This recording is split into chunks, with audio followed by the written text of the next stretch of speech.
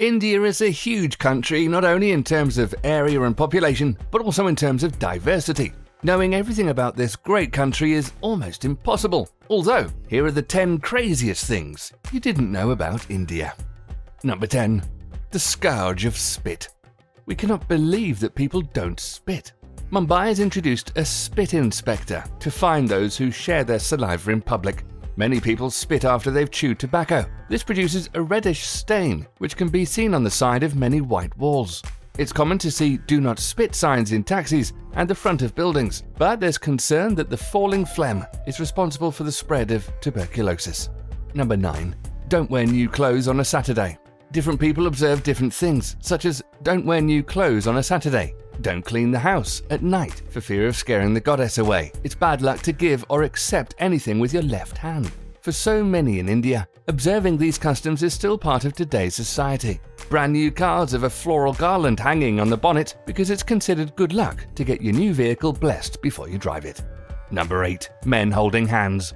It's a very common sight in India to see men holding hands. Depending on where you hail from, your first thought would probably be that they're romantically involved. But to your surprise, they're not. They're just two friends who are displaying their affection. You'll see many such scenes on the boulevard, in supermarkets, and in other public places. You'll also realize that no one really cares or bothers to give a second look.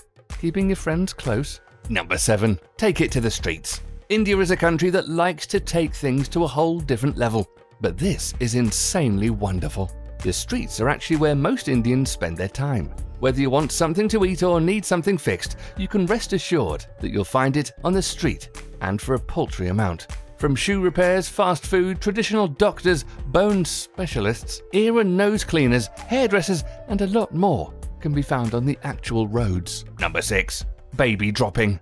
One of the most shocking rituals in India is that of baby dropping. It's mainly performed by Muslims, though Hindus practice it too. At Sholapur and Maharashtra temple near Indy, this ritual has been prevalent for about 700 years. To be blessed with children and to bring good luck to the child, people partake in this ritual. An infant is dropped from the tower of about 50 feet, with crowds standing at the foot of the tower to catch the baby. Wow. Number 5. There are 5 or 6 million Hijras. They are people of the third sex. These are men who dress as women, but are neither one nor the other. They wear glittering jewelry and bright makeup. They also act and talk in a feminine manner in public places. These men were castrated, most of them against their wills. They then underwent a very interesting ritual of pouring milk into a stream to symbolize the loss of their fertility. Despite being legalized, Hijras still face increased ostracism from the public. Number 4. India has a spa just for elephants.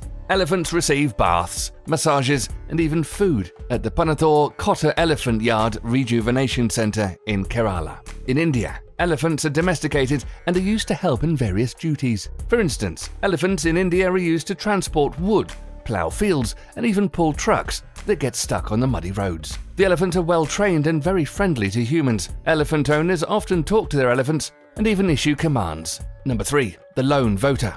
A special polling station is set up for a lone voter in the middle of Gir Forest. Mahant Bharatas Dashandas has been voting since 2004, and during every election since then, a special polling booth is set up exclusively for him, as he's the only voter from Banej in Gir Forest. You're probably wondering why on earth would a poorer country like India waste resources just to get one person to vote? Well, India boasts one of the strongest democracies in the whole planet.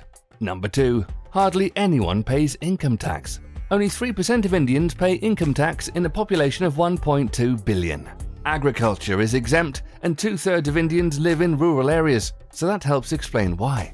Much of the economy is also informal, unorganized labor, for which it's harder to collect taxes.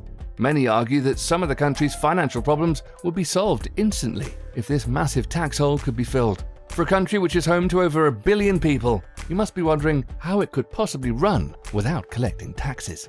Number 1. The pre-wedding spy. In a land where arranged marriages dominates, parents search for only the best for their daughter and will stop at nothing to get that.